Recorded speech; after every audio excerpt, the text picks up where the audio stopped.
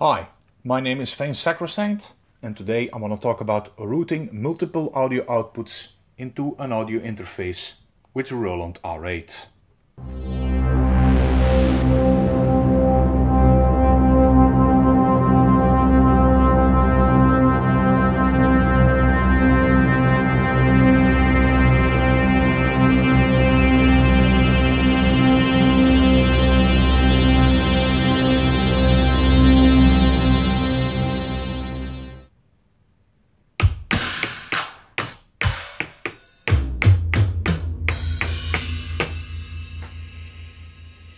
One of the many benefits of the Roland R8 is the possibility to assign each individual sound to one of the 8 outputs that are on the backside of this drum machine. This way you have a lot more flexibility when it comes down to recording a complete drum track into a DAW, and it gives you the possibility to record individual instruments on separate tracks and have them recorded in one single recording session instead of recording each individual instrument by itself. Recording sounds from a drum machine with classic stereo outputs can be a time-consuming process.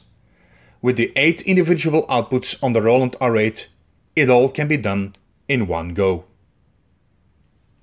Now, as you can see in my setup, I've routed all of the 8 outputs into my audio interface by using an XLR patch bay. The reason why I'm using a patch bay like this one is because I do not have a TRS patch bay, but it can be done with both. This interface has 8 audio inputs, 2 on the front and 6 on the back side, so to make life more easy, it is better that you use a patch bay as well. You also need to make sure that the software that comes with your audio interface is set up correctly. For this, I suggest you read the owner's manual of your audio interface, as this can be different depending on what brand and type you use in your studio. Now let's have a look at the Roland's menu and see how you need to route every individual sound to a specific output. Under the Edit section on the R8 you see a button called Sound. There is also the Pad Bank option, which allows you to select each individual bank and have those sounds or instruments assigned to each of its own outputs.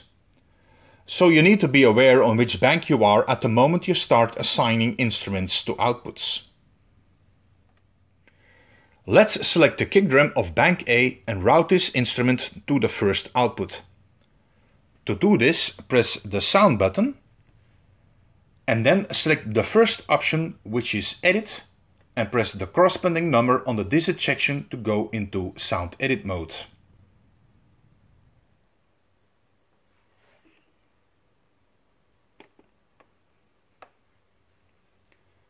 There we need to select which instrument we want to assign by pressing the correct path on the right side of the R8, which in this example will be the kick drum.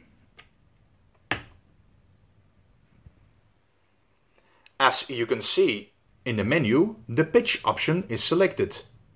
If you want to change it to the output, we need to press the parameter select button a few times until we reach the correct option.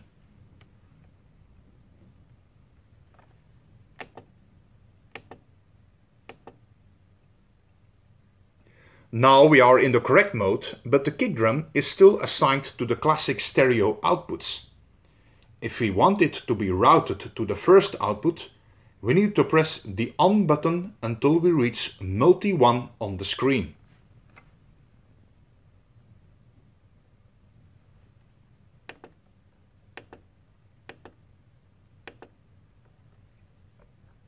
When you have selected Multi 1, the sound of the kick will be hearable on channel number 1 of our audio interface.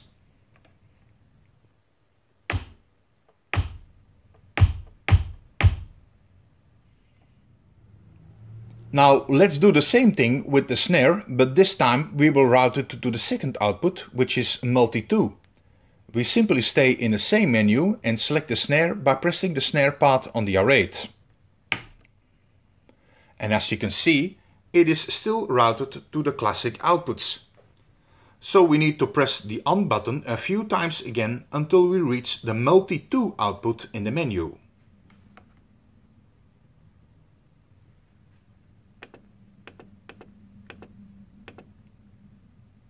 And here we are. Once you have selected the desired output, there's nothing more left to do. You can go back to pattern mode to start programming a drum track, or you can continue assigning all of the instruments to their own outputs. You can select each individual output and even have different instruments assigned to just only one. This way you are able to assign all of the hi-hats, the pedal and the cymbals to one output and have those recorded in a single track in your DAW. So this concludes this tutorial on how to route each instrument to its own individual output. I hope this video is helpful in some way and that it contributes to your workflow with your Roland R8. If you like this video, give it a thumbs up and consider subscribing to my channel. If you do not want to miss a thing and want to stay updated on future videos, hit the notification bell below. I also will try to answer all of your questions, so feel free to leave a reply in the comment section. In the meantime, keep on grinding, keep making music and do what you love to do. My name is Sacrosanct and see you next time.